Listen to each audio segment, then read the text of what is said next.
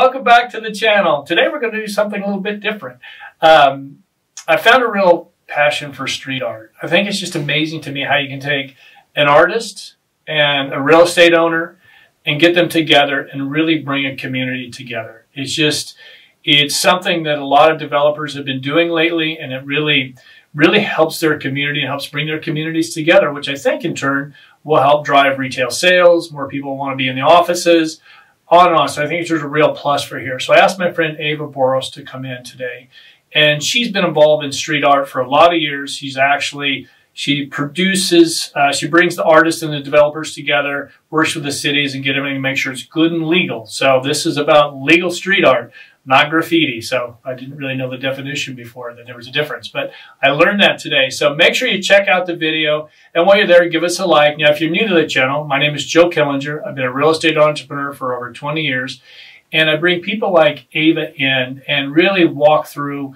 some of the stories they have to tell that I think can really benefit you. So make sure you check out the video, give us a like while you're there, and if you haven't done so, make sure you subscribe.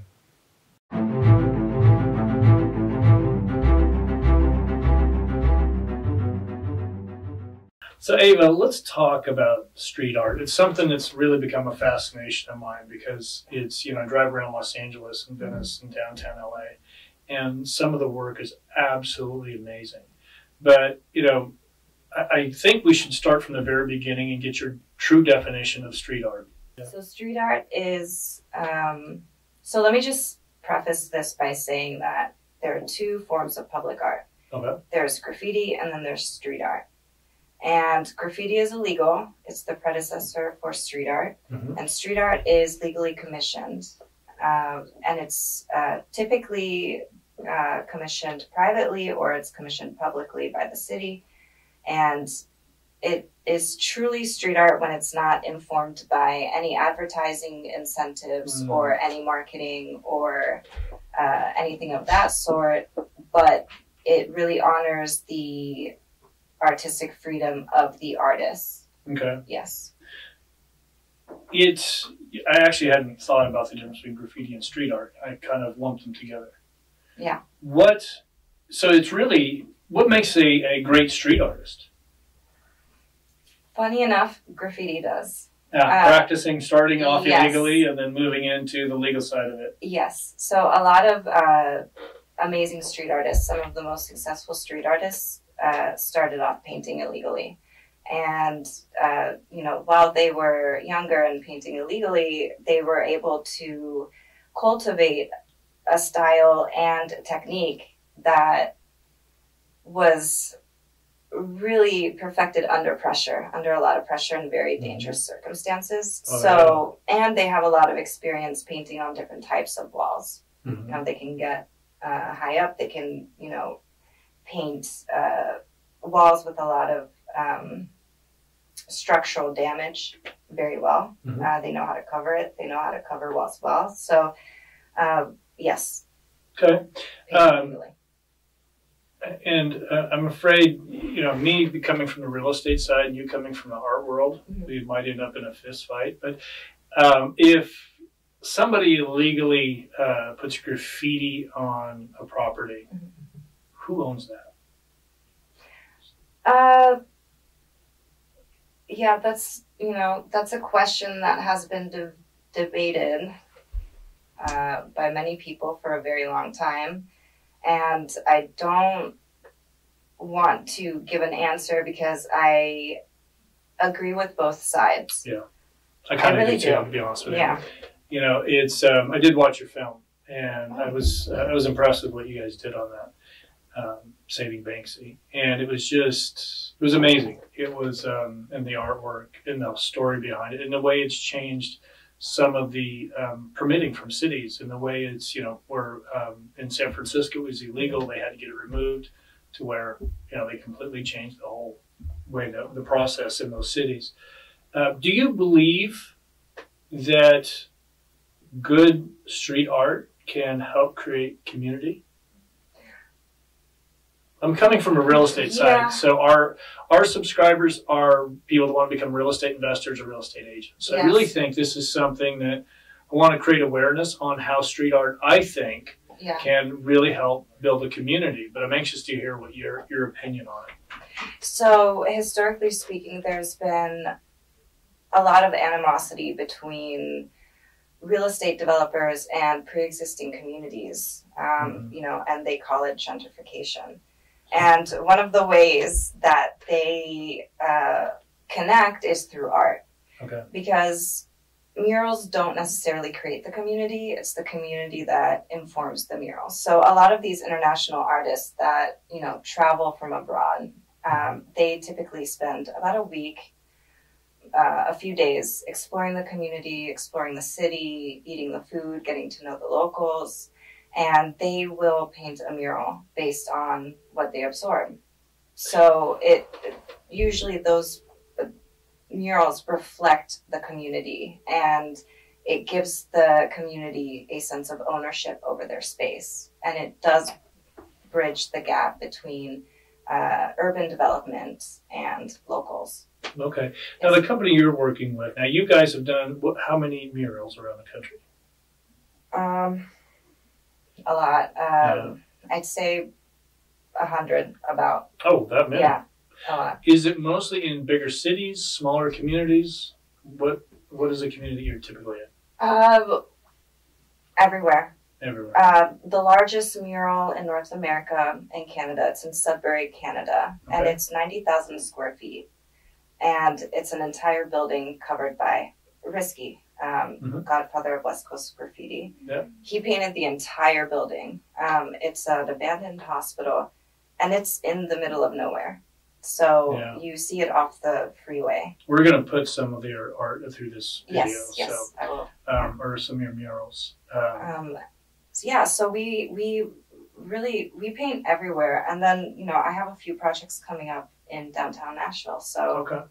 Yeah. See, I think it could work in any community, and I think in some communities it can really help bring people together. It really can. I think it can really drive people to want to come see the artwork. More retail is going to show up if more population's coming through. Yes. So they can be very viable for your community. I think let's get into costs. Okay. And now if it's a developer or if it's a city that hires a company to come in or an artist to come in and paint, they pay for that, correct? Yes, correct. Okay. So the property owner or the city pay for it. Can you kind of break us down on just, and I'm not going to hold you to this, but just average fees? What are your fees? How do they run? So typically for cost, it's about $14 to $20 per square foot. Per square foot? Mm-hmm. That's kind of expensive. Yes. We do scale down the cost if the wall is massive. Yeah, I'm sure. Yeah. So it really just depends. For example, we just did a wall that was 50 by 40, and it was about $35,000. They flew an artist in from New York City. Okay. Originally, they wanted an artist from South America that was going to be $250,000. Oh. Mm-hmm. Yeah, but this artist was very prominent. Okay. So, do you if you work with a big developer and the city has to approve it, right? So you pull permits, everything. Everything. Yeah. We take care of street closures. We work with city codes, permitting. We take care of boom lifts, scaffolding, all the logistics. Yeah. We have insurance. We take care of the insurance. Yes. Okay. Yeah, because I can see where it's. Because I'm sure you still get it in some communities that they, I don't like that art. Do you get a lot of pushback on that, or hardly any? All the time, which is why I always work with private funders. Okay. Yeah. Yeah, I would think that'd be a little bit easier. Yeah. Let's talk about the paint. What kind of paint do you put on? I mean, everybody, we're big into green right now. So can you tell us the paint, and do you coat it with something to make it last longer? No, not necessarily. Again, it really just depends on the artist. There are artists like Guido Van Helten. He painted the silo in West Nashville. And obviously we had to bring in an artist who works with, who loves to work with walls that are old. Yeah. And he uses only spray paint. Okay. And he uses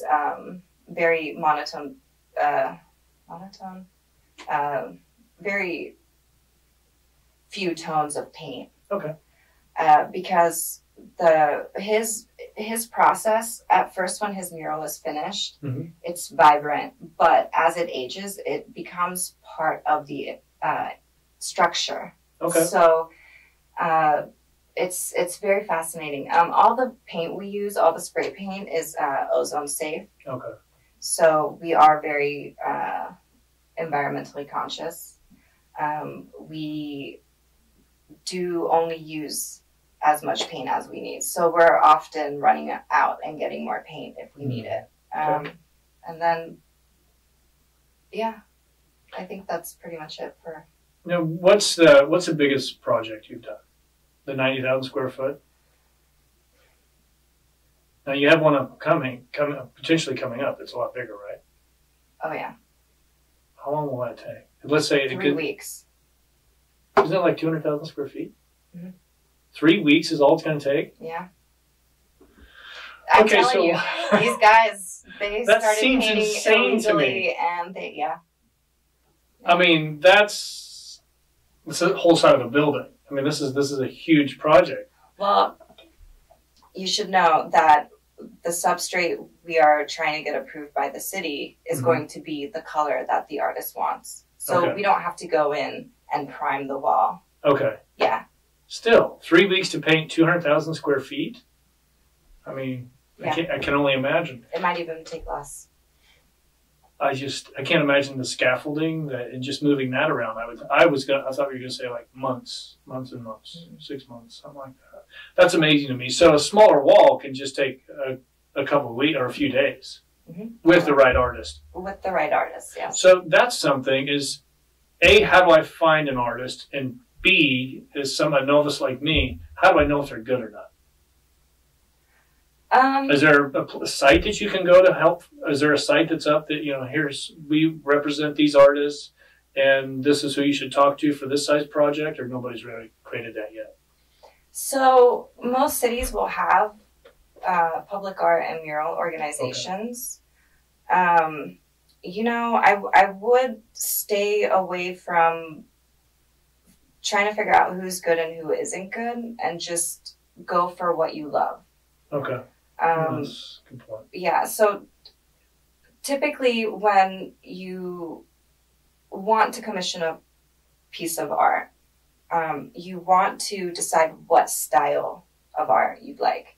Abstract, photorealist, do you want vibrant, do you want black and white? Because the artists who are really good at what they do know how to execute that genre of art that you really want. So let's say you would like an abstract piece of art on your wall, and you see an Augustine Coffey mural somewhere, or even an Augustine Coffey painting. You can even walk into a gallery and see a piece of art and say, oh my gosh, I love that, and reach out to the artist and ask if they paint murals or not. Okay. Yeah. If they have been painting murals for a long time, they know what they're doing. If they haven't painted many murals, then it's going to be a little bit more difficult to create something with them. Figuring that scale out, I would think would be so difficult. What scale? Something as big as 90,000 square feet or 200,000 square feet. Well, the artist that they're flying in, James Recca, he is incredibly talented, and he's been doing this for many years. Is that what he specializes in, is big ticket projects? He's also a gallery artist. Oh, okay. Studio artist, yes. Yeah. And I have no talent. And he's got all this. Not fair. I think it'd be very hard to, for me, it'd be hard to choose. I would sit there and be interviewing so many people. But I just can't imagine looking at 200,000 square foot wall and going, yeah, I can do this. And, I don't see how you take it from being on paper onto the wall with the scale of it. And that's impressive. What are there artists that do just specialize in big walls and people that specialize in certain sizes? Or they can all pretty much do? They can all pretty much do anything. Really, you just have to think about why you want public art. What is the incentive? Why do you want to pay $50,000 to $100,000 for a piece of art?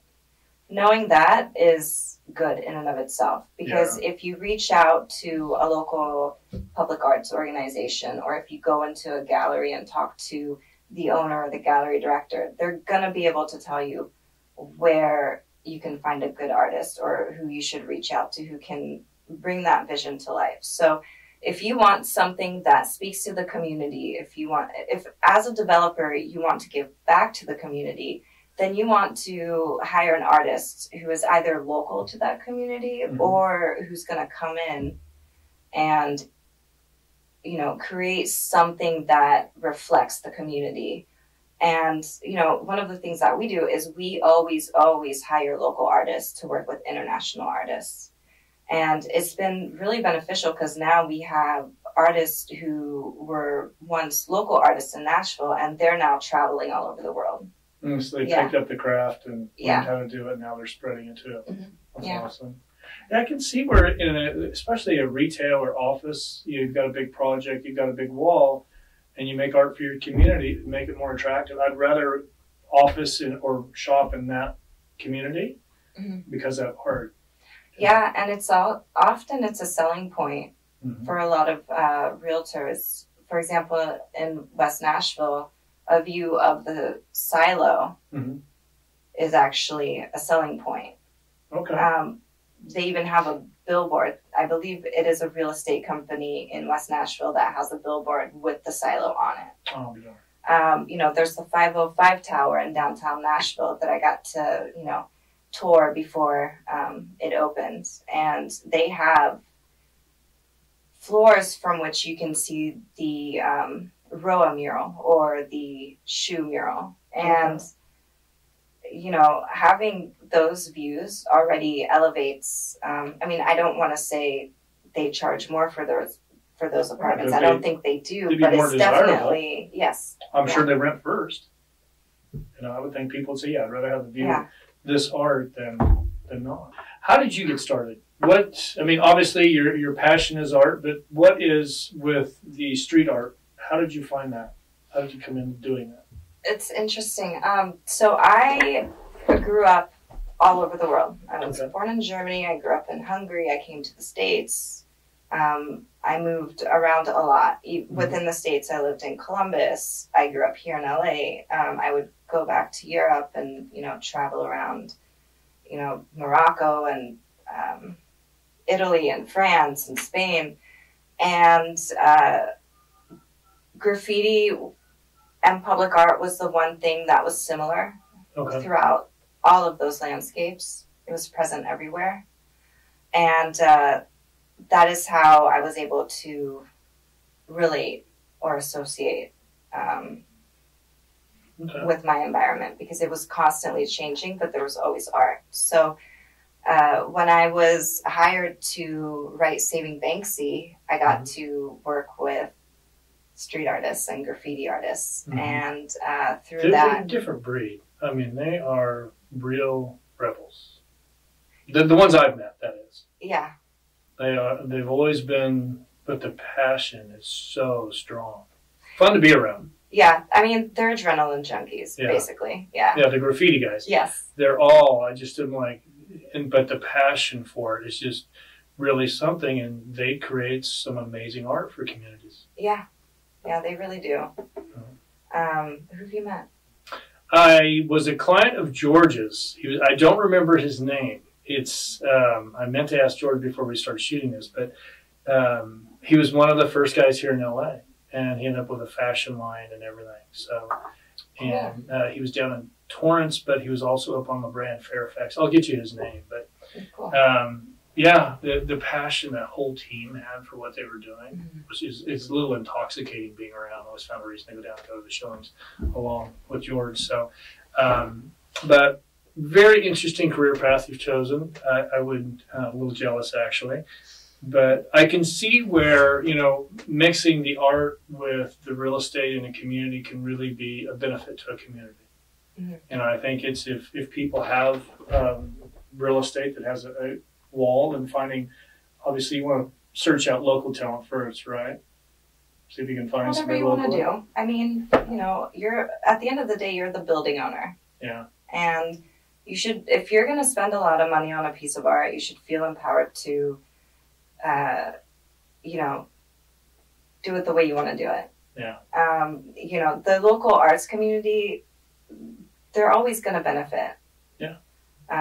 Because they're always going to be involved in some way, shape, or form. And, you know, within the graffiti community, you're always going to get a little bit of pushback from the, you know, locals. You're always going to get a little bit of pushback. There's always going to be a conversation around that one piece of public art. But that's what makes it so unique and special, is that, you know, it really does emotionally affect people. Like, and for as many people that may push back, there are 8 more that will love it. Yeah. And, you know, now in Nashville, we have like 3 different mural tours. You know, there are, I personally think it's definitely boosted tourism in Nashville. I would say so. Absolutely. It also increases property values. It also maintains a cleanliness around the environment, or within its environment. You can commission a piece of art to keep illegal graffiti away. So, you know, property owners also use it for that. Yeah. So, there's really no, I just really want to emphasize that we wouldn't have street art without urban developers, right? The same way we wouldn't have street art without street artists. So it's a relationship that is very beneficial, helpful for both sides. And, you know, I think everyone should feel empowered to navigate it the way that they want to. Perfect. Yeah. All right. So if you could go to dinner with one street artist, who would it be and why? I swear to God, if you say Banksy. Not Banksy. Oh, do you know who he is first of all? He or she is, first of all. No, I do not. I was going for you saw it here first thing. Failed. If Banksy walked up to me and was like, "I'm Banksy," I wouldn't believe it. Yeah, probably not. I wouldn't either. Too synonymous with anonymity. Yeah. Yeah, I wouldn't even want to believe it. I would go to dinner with, that's such a hard question, and I've thought about it for a while. Probably Basquiat. Okay, why? Yes. Because his graffiti is just so different from his studio work. Okay.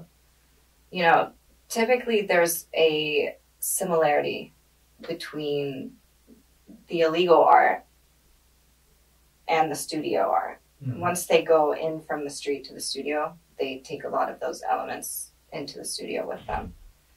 And Basquiat didn't really do that. And I just find his work both, I mean, you know, he tagged Samo, right? Okay. So, but his studio work is just so amazing. And, you know, I've been fortunate enough to meet some people who have told me a little more about his technique. And it's fascinating. So I would love to ask him about, you know, his technique, how he mixed the paint, and, you know, everyone he's worked with. I want all the gossip. Would have never thought about how you mix the paint. Well, Ava, thank you very much for coming in today. I think this was very insightful. If people want to get hold of you, how do they do that?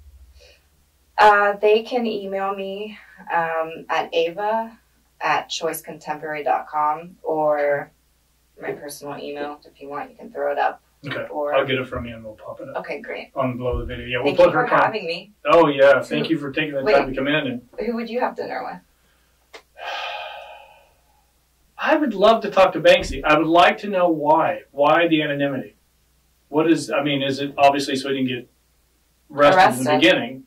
Yeah. But now people would pay him or her. Do we know if it's a guy or a girl even? We don't know anything about it.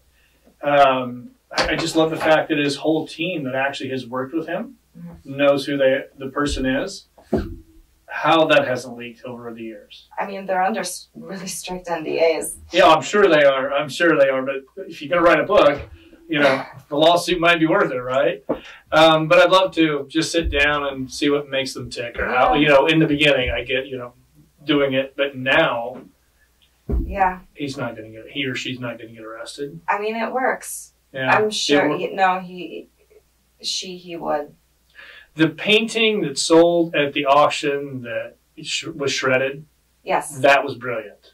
Mm-hmm. That was absolutely brilliant. And people like that have those kind of ideas, I just find that having a conversation with them and see what makes them tick, I love that part. So that's my choice. Well, you got to let me know when you have to. Yeah, wish me luck. All right, well, thank you. For those of you watching today, Éva's information will be down below. And if you haven't done so, make sure you check out the video and give us a like.